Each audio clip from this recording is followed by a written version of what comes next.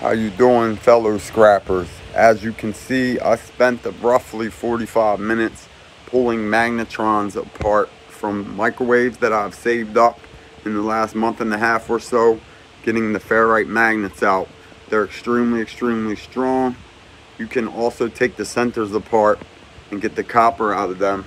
Be very careful because the beryllium is dangerous, and you can place them on eBay in lots of 10. They sell like that on there often.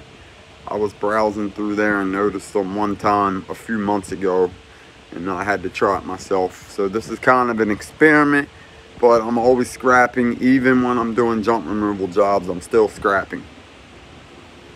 About this item, there's a lot more to come. Thank you for watching, everybody. This is a very short video. Clark from Junk and Grind. Everything must go.